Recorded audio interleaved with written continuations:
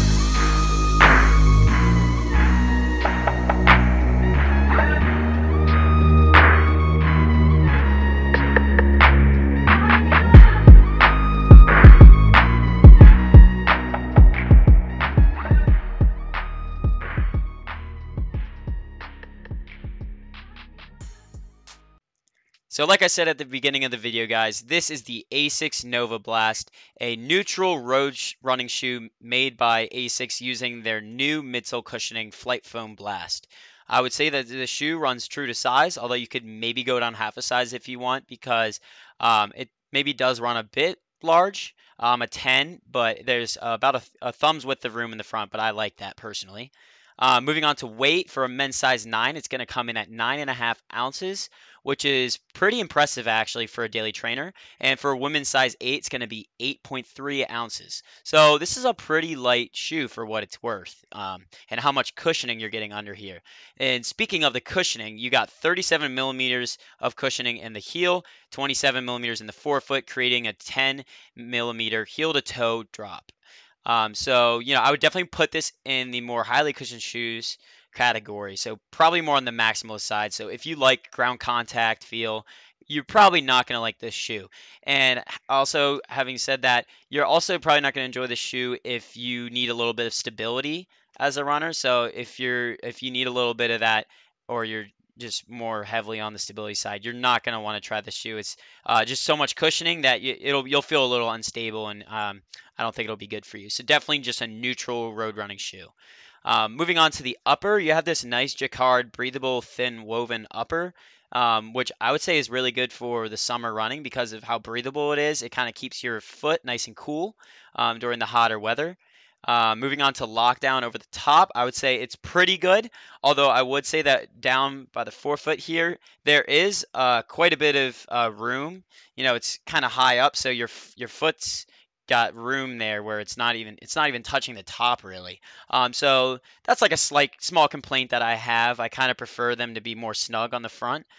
So there was a little bit of slipping going on there, but I think that also could have been just because for one, the socks I was wearing, I'm gonna have to try a different pair of socks that I think will reduce the slipping, and also I'm gonna use the runner's knot where you use the last knot here to really lock in your foot, and I think that will fix that problem.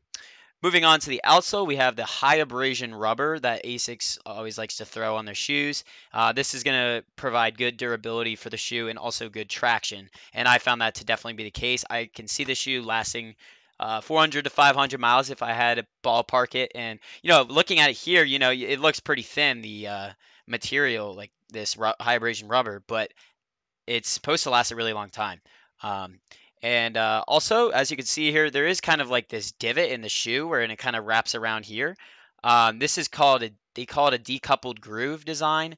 And this is supposed to provide a sort of trampoline effect for your ride. And I would say that it definitely did that for me. And really what happens, what their intention was, is that because of this decoupled groove design, you kind of have this effect where when you land, it kind of goes in like this, and so it expands and it pops back. So when you land, then it kind of caves in, and then when you pop back off, it kind of snaps right back up. So it's kind of like I hope that makes sense, but it's providing a trampoline effect, and that was their intention, and I do love that. And speaking of that, let's go on to the ride in the midsole. So, like I said at the beginning, this is the Flight Foam Blast midsole cushioning. That is a more new foam for them that they threw in this one, and I'm not even sure what else, but it's really nice. It's very bouncy, lightweight, and responsive. I would say those are the three words that really come to mind when I think about the shoe. And like I said before, the trampoline feel is definitely there, and this cushioning really enhances that feel. And it's also a pretty soft cushioning. So if you really like a softer cushioning rather than a firmer one, you're gonna like this shoe. And if you like a firmer one, I'm not sure if you're gonna like this. It is on the softer end of the spectrum. Um, what else? Rocker technology. So there is a rocker technology in the shoe. As you can see here, it kind of ramps up like this. So this kind of allows you to really just roll through your stride nice and smoothly. Um, and for me, with my last remarks regards to the midsole and ride, I really want to take this out on a faster run because today I just did 5.5 at about 7:15 pace. But I can really see this shoe coming to life, especially at the faster speeds. So I definitely want to take this out on like a tempo run or a long run where the pace is a little faster.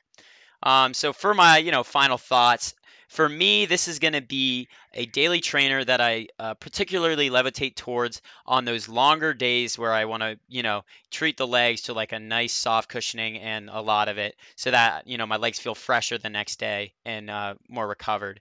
So this is definitely going to be more of a long run shoe for me. And I can see myself even taking this out on longer tempo runs, maybe even like a 10-mile tempo where you're going steady state, like 6 minute pace or something like that. So like a faster pace.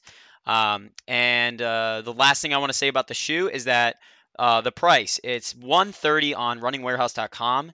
So I would say that that's a very good deal for what you're getting here. You're getting pretty much a maximally cushioned shoe um, that normally on the market they're about 150, 160, and you're getting it for 130. So this shoe is honestly like I would probably pay 140, 150 for the shoe, but they said this thing's 130, guys. Really good deal.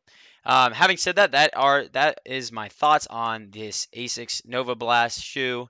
And if you guys enjoyed the video, please do like the video, subscribe to the channel, and also hit that notification bell so you can see when any new videos are coming up on my channel. Having said that, guys, I hope you all have a good one. Enjoy the rest of your day.